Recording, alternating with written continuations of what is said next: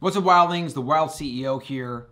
Canola oil. Is it good? Is it bad? Is it healthy? Is it unhealthy? This oil is one of the most widely used oils in commercial kitchens in this country. It's also in a lot of processed and refined foods. Knowing whether it's good for you or not is probably something everybody should be accounting for. Let's get to it. There's a recent study of Alzheimer's patients that suggests that canola consumption can the effects of Alzheimer's. This is a legit study that has come out recently that is really bad news bears for canola. But of course, like, who's going to talk about it or who's going to spread the awareness of that, you know? And again, like, you don't really need the research to tell you that. Like, you can just look at what this vegetable plant oil is. You can look at how it's made, which we're about to get to, and you can make some pretty common sense suggestions for yourself. Let's talk about how it's made and some of the other issues with it. The number one issue with canola is it is almost all GMO. All crop of rapeseed in the United States is nearly all GMO. Now, some people might tell you GMO is safe, some might say it's not. My personal opinion is that if we need to use GMO to feed people that are starving, we should be doing that. But we don't know what the long-term implications of GMO are.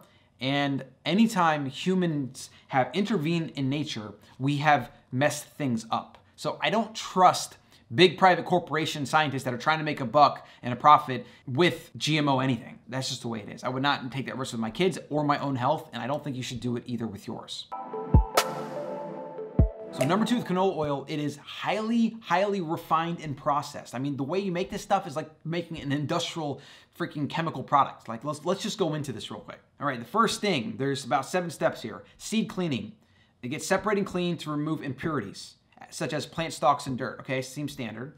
Seed conditioning and flaking. Seeds are preheated to about 95 degrees, then flaked by roller mills to rupture the cell wall of the seed.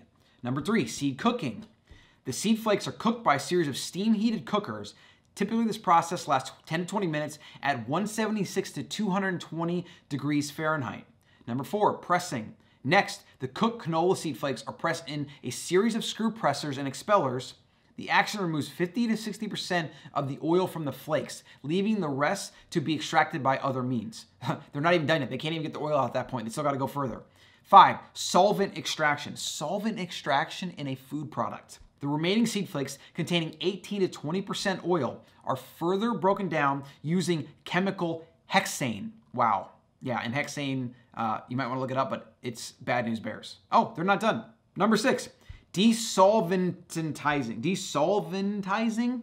The hexane is then stripped from the canola meal by hitting it a third time at 200 to 240 degrees Fahrenheit through steam exposure. And then number 7, processing the oil.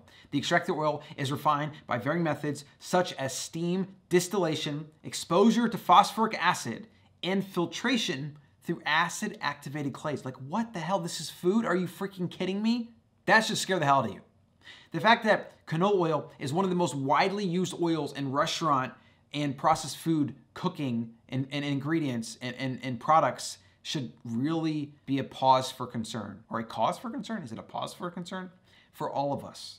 It's one of those reasons that restaurant food is not healthy and it never will be. Canola is also turned into margarine through a process known as hydrogenation, a further process in which molecules of hydrogen are pumped into the oil to change its chemical structure. I'm sure you've heard of partially hydrogenated vegetable oil or fat or whatever. Like, my understanding is that's pretty much trans fat, and that is very bad, very bad. That is just how it's made.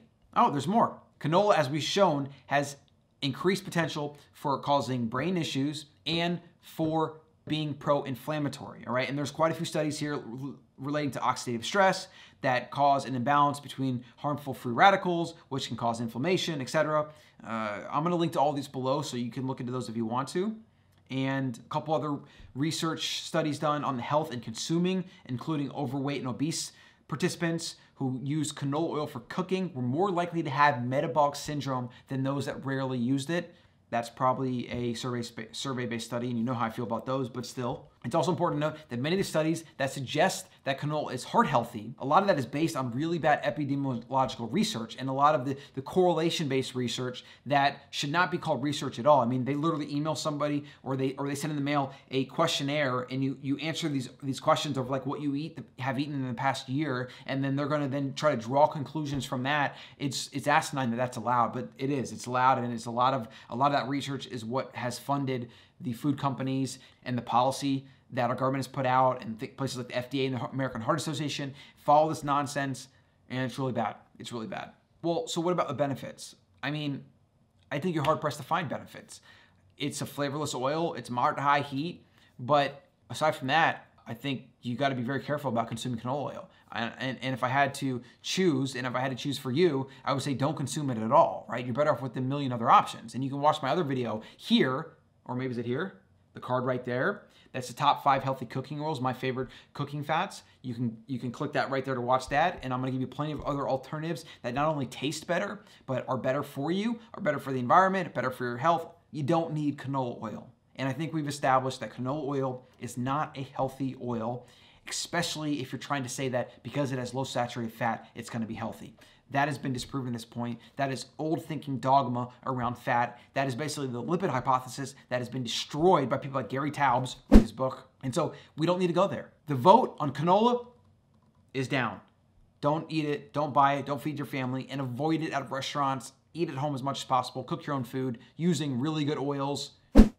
And I hope that video was useful. I hope you now will avoid canola oil to the best of your ability. And at the very least, you're a little bit more aware of canola and how it's made and how it might not be good for you.